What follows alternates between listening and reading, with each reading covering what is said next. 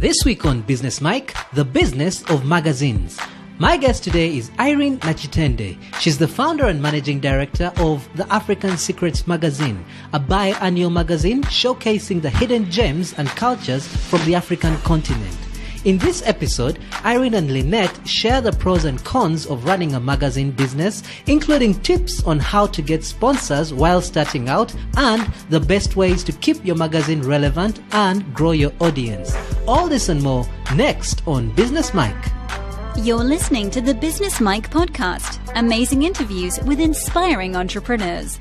For more amazing interviews, go to www.businessmike.com or download our podcast every Monday from Pod Africa.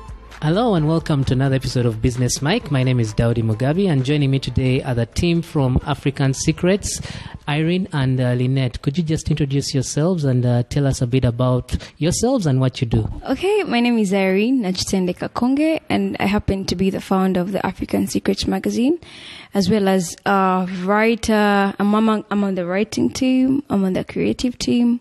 I'm everywhere, though I'm not the main person there. I just put myself there. Hi, my name is Lynette Nakitende, and I'm in the production and the directing team. I'm among the people who are in who does this and operations management. As I ask everybody on this podcast, how did you, or what is it that prompted you to start a magazine, number one, in this particular field, and number two, a magazine itself? Because people have the perception that magazines are fading out these days with, this whole digital thing coming along. Print is no longer a medium that is as popular as the digital side. So why did you decide to do a magazine, and why particularly something to do with African? Okay, for a start, I'm going to start with why I decided to do a magazine. And yeah, people are saying that print is fading out. That is very true. Yeah, print may be fading out, but I think it's what you're publishing really matters. Yeah, I'm trying to do something with tourism and culture plus lifestyle. There's no blog you're going to open. Okay, you might find a blog that you might open that has all these things, but then they don't talk about them extensively like we do in the African Secrets magazine. And another thing, really, a magazine is the best,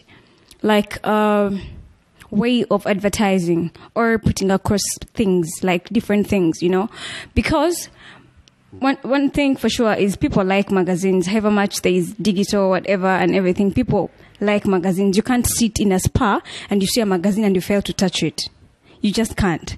There's how it attracts the eye. You're going to have your phone for the rest of the day, but then you're going to leave this magazine behind. So you really want to see what's in the magazine. Yeah, so there's no way you're going to go in a plane and they're going to give you a magazine and you're like, I'm not going to look at it. Let me just be on my phone. There is practically no way. Yeah, because it keeps people busy and it keeps people waiting. Maybe in the offices, in case they're waiting for a meeting, they'll leave their phones and get a magazine because they attract their eye. They pick the attention of the eye very quickly. Yeah, so that's why I chose a magazine. Though we're also online, so our website is www.theafricansecrets.com. So people that can't access the magazine usually go and find some things online, but we don't put everything there because, we want people to buy the hard copy. Yeah. And another thing why we chose culture, tourism, and a little lifestyle is, okay, it's true that Africans are not so proud of their cultures. That's very true. Like they think being westernized is cool. They think it's very cool. So we know that, but we're trying to restore our cultures. Fine, we might want to be westernized and look like those people, but we are not. Yeah. So what we're trying to do is we want to bring back a little something about culture. Like if we really can. Yeah, so we get small things from different cultures and then you write about them extensively. These are the secrets. That's why I call it African Secrets. Now, like, you can find the baganda and the drum. You just know the drum. You don't know what's behind the drum. I mean, what is this drum used for? When is it used? And, these are things we are trying to do to inform the people more about our cultures. We don't want our cultures to just fade like that and there's nothing that's been written about them. There's a culture called the Musi in the new edition. The Musi are on the border of South Sudan and Ethiopia. This is a culture that I myself, it intrigues me. I mean, it's so weird how they do their things, but they believe it's culture. It's still very virgin, and it's so sad that this culture is going to be wiped away because there's going to be a dam that's going to be built there, So these are cultures that we may never hear about again, but they existed. There is a time that we reach and our grandchildren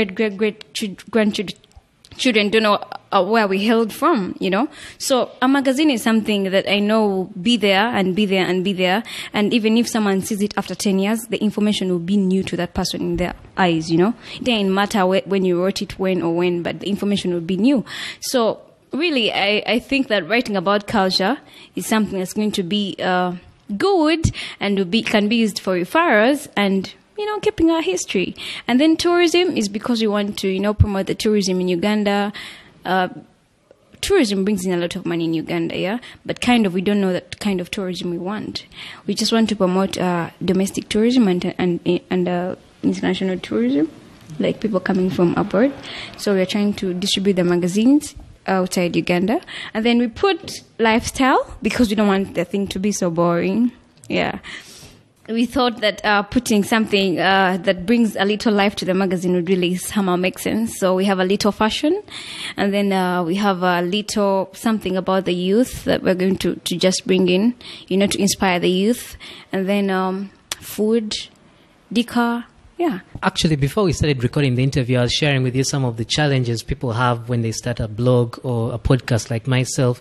Sometimes there's a certain point you reach whereby coming up with new content or that creativity to keep it going becomes a challenge. So how often do you release the magazine, and how big is your team, and how often do you, or rather how do you go about keeping it fresh in terms of finding new and cool stuff to keep in the magazine? Okay, first of all, we publish only twice a year because we know our information is really exclusive. We don't want to over-dilute it, so it's twice a year. And when an issue comes out, we really have given the best, yeah. So usually you asked how we keep on bringing fresh stuff. We have enough time to look for things, to put in the new edition. And then another thing, usually we have a temporary team and then a permanent team.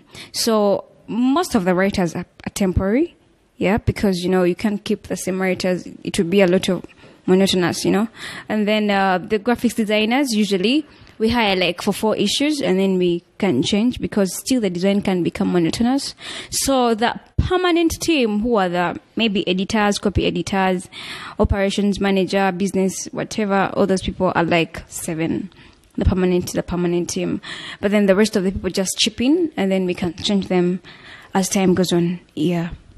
And what's the one thing that you've discovered doing magazines that maybe people who just pick them up take for granted? Is there anything that goes into the process that someone might actually not know, something maybe you've done in the past? Yeah, while doing magazines, there's some small things that people do not notice, like the texture of the paper and the material, and the smoothness.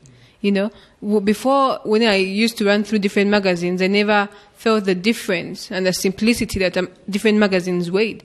But when I went into production and operations, I learned that the smoother the material, the paper, the more expensive it costs, which came, as a surprise to me, because I thought maybe a smooth paper would be cheaper since it's smooth, you can easily tear. But in the magazine and publication industry, it's different. What are the moments that you've had here that made this venture worth it? Some of the things that you've experienced so far that have kept you going and made this whole experience worthwhile?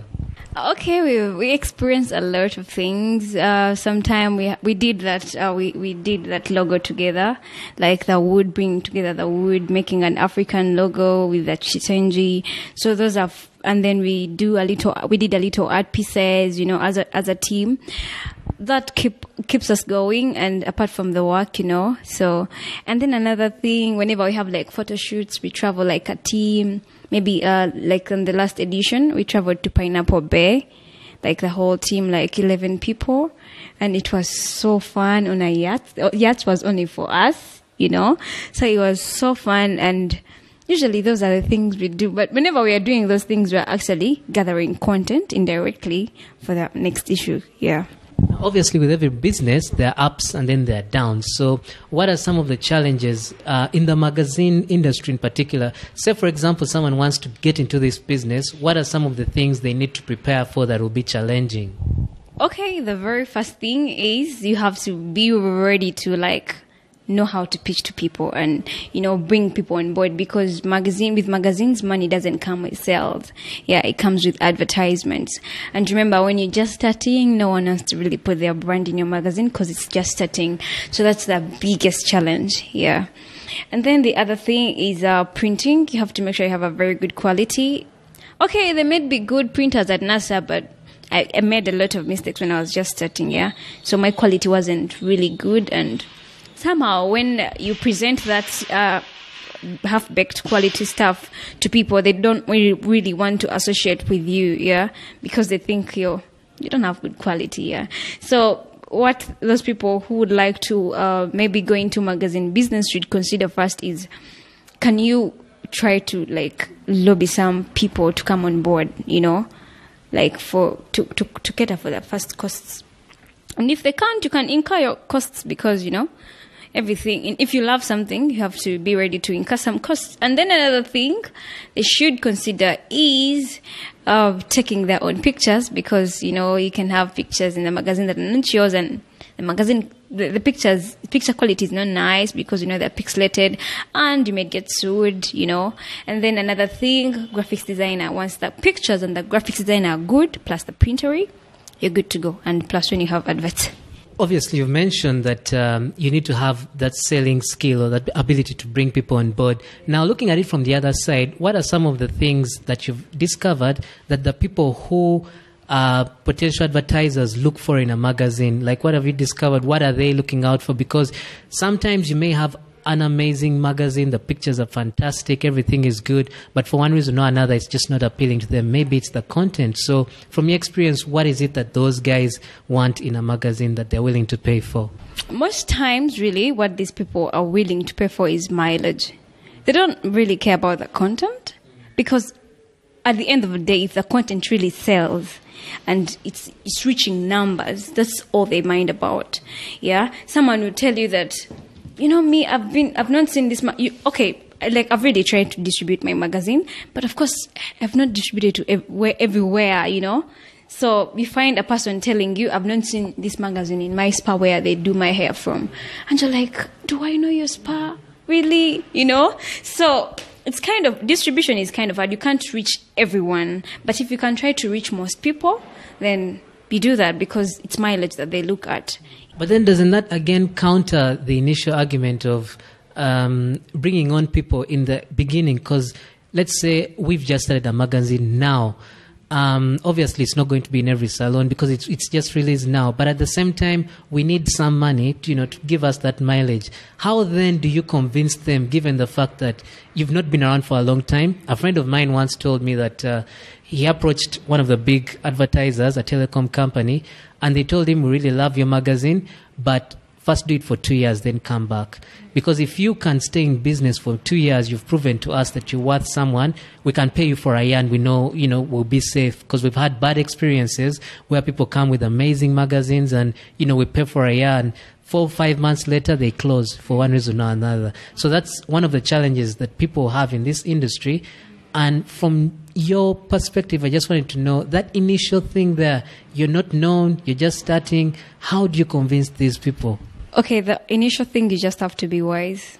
You just have to be strategic, In your first magazine, if you want to make money out of it, you go to the owner of Freedom City, let's say, because this is the person I went to, and told him, what, you inspire very many people, Please, can I talk about you in my magazine?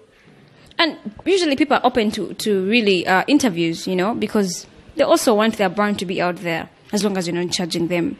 So you put people that are influential in your magazine for free, and then invite them on the launch. Trust me, they're going to buy the magazine expensively than they would buy an advert. So that's what I did for me. So I think it just needs someone to, use their brains. I used Mr. Amos Wekesa, and he was like my first cover, and he really helped me with, talking about my magazine, and you know who Amos is. So literally people came on board and like, hey, if Amos was in this magazine, that means the magazine is good, He was so kind to me, yeah. So I think it's just the people that you try to, write about, and the kind of content matters in the first place, because these are the people that are going to push you, yeah. Because it's very hard to just go into someone's office and tell them, buy an advert in my first edition.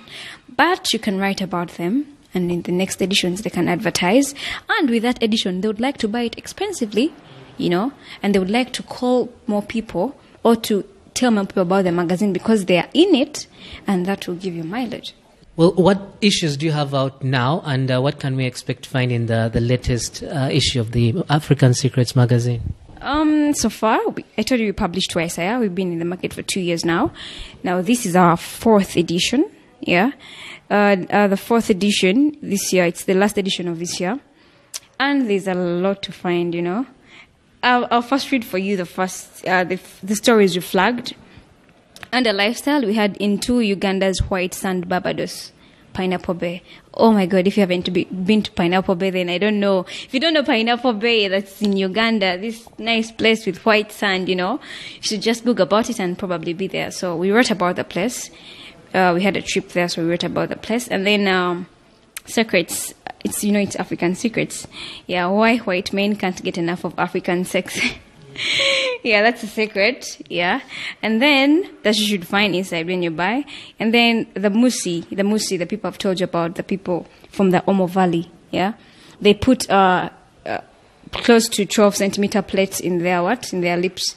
This is the lip is enlarged ever since you're young, and then as you grow, it enlarges. They keep on enlarging it until a plate of 12 centimeters can fit there, and that means you're going to get enough dowry.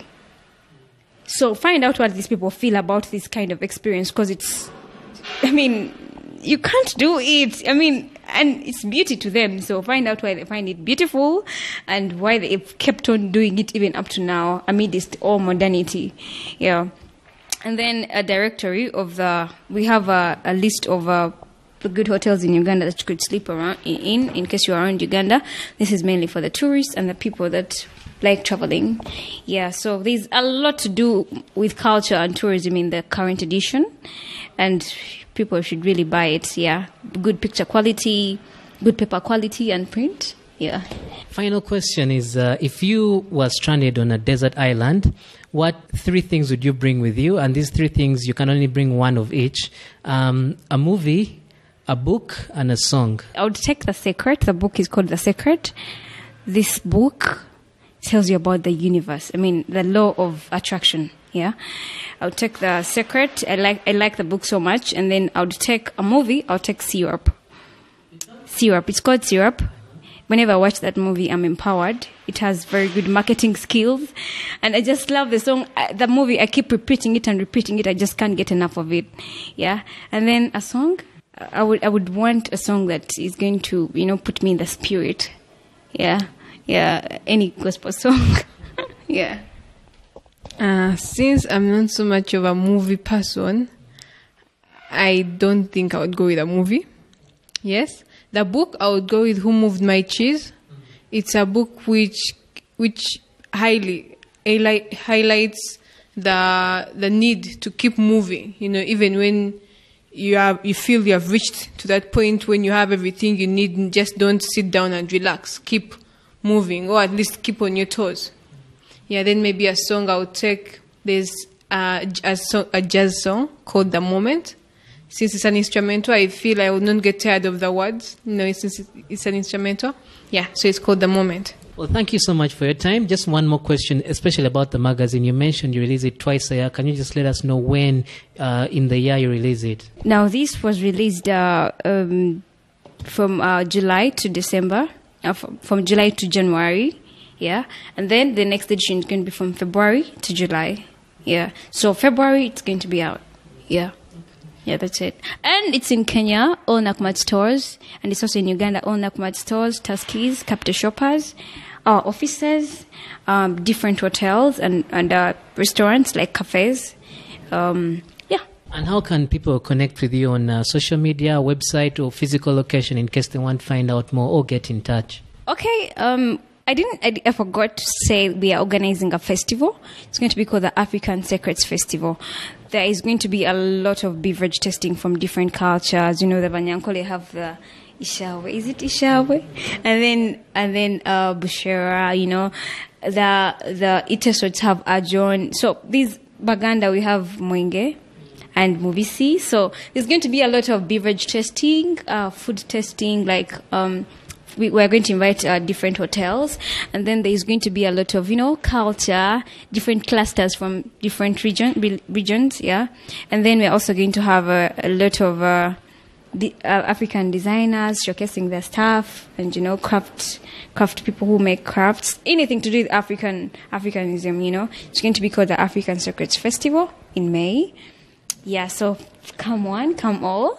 And then you had asked me about our social media handle on Facebook is African Secrets Magazine and Festival, and then on Instagram it's African Secrets Magazine.